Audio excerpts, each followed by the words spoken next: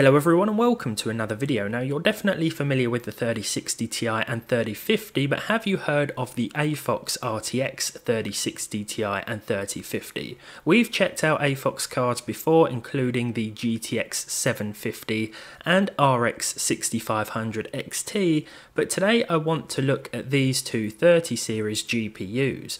For those unfamiliar with AFOX, they started out as Foxconn's branded graphics division before being established independently in 2008. They've continued to expand since then with offices all over the world and a growing list of products, including but not limited to graphics cards, usually sporting no-frills designs.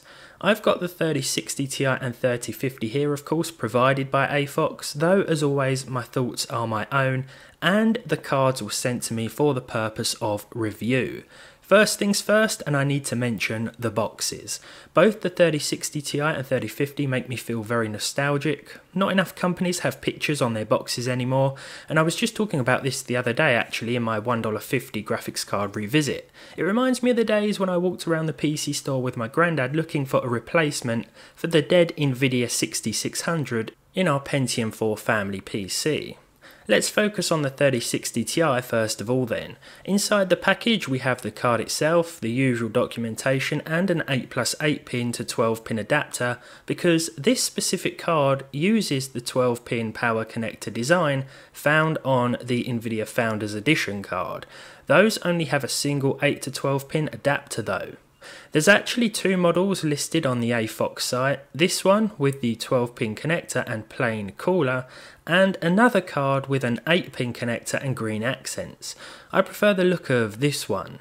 It's a pretty chunky card with a lot of weight behind it. It's got an aluminium backplate with a sort of wraparound design, and the heatsink itself is a nice size with effective cooling capabilities.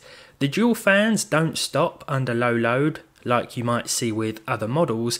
They spin at 30% fan speed according to Afterburner, but they are very quiet, and even in games this remained so.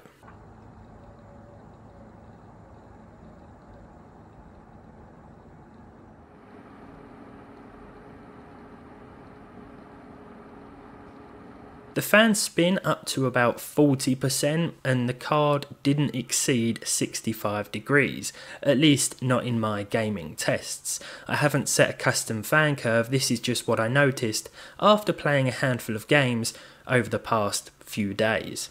I am sat next to an open window with an open air test bench though, so bear that in mind.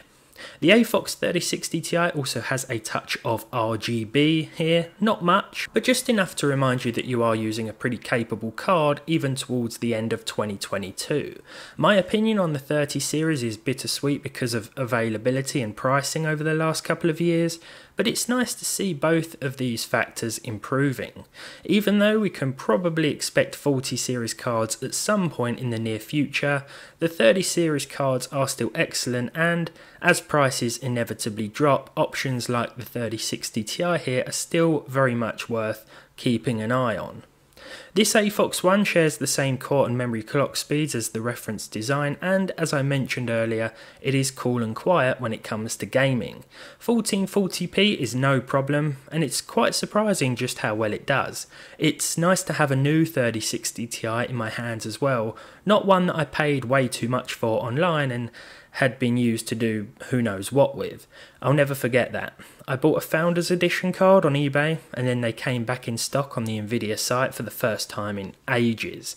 As we continue with the AFOX 3060 Ti tests, it's worth noting again how little noise this is making.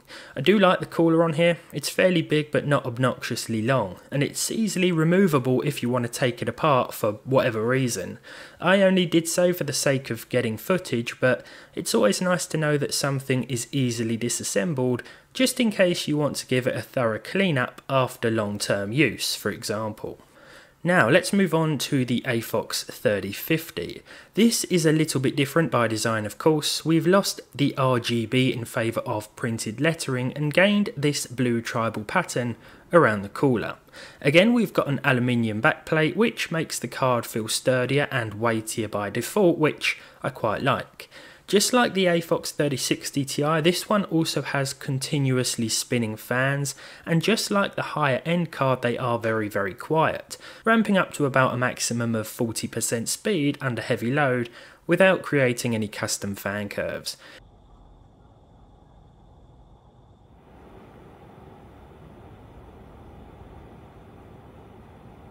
Temperatures once again stayed under 70, and I am of course sitting by the same open window using the same open air test bench.